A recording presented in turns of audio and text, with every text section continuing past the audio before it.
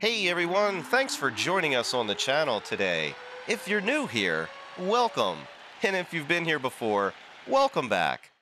Today we've got a quick tip for you for those of you who are flying in VR and not using VR controllers. We're going to show you how to quickly access the menu toolbar at the top, all coming up on today's episode of 2020 Flight Simmers.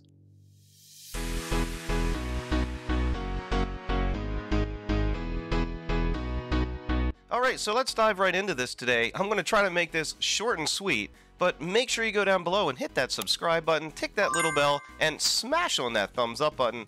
It really helps us out.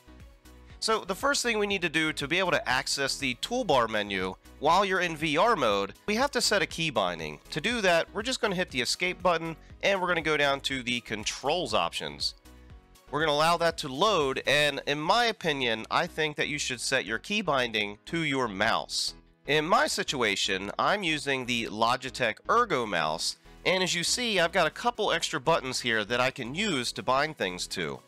Now, another quick tip that if you don't have these extra buttons on here, most of the time your center scroll wheel, you're able to have a button if you press down on it.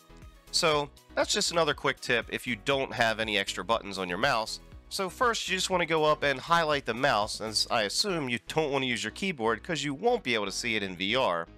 And then you just want to come over here to where it says search by name and then just type in toolbar. When you type in toolbar, the very first thing that's going to populate here is the VR toolbar toggle. At that point you can just left click on that, left click on start scanning, and then press the button that you want to bind. After you've done that, you can just go down and hit the validate button and you are all set to go. Now, as you can see, I had a little confliction there, so all I have to do to find out what is conflicting is to go over here by search by input and then just press that key down that we just bound. And as you can see here, that is also bound to the cockpit interaction.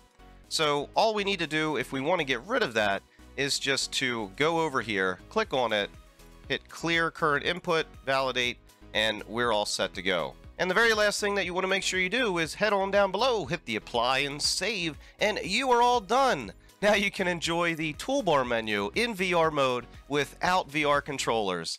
Thanks everybody for watching today. I hope this video helped you out. If it did, make sure to go down below, hit that subscribe, tick the little bell, and smash on that thumbs up button.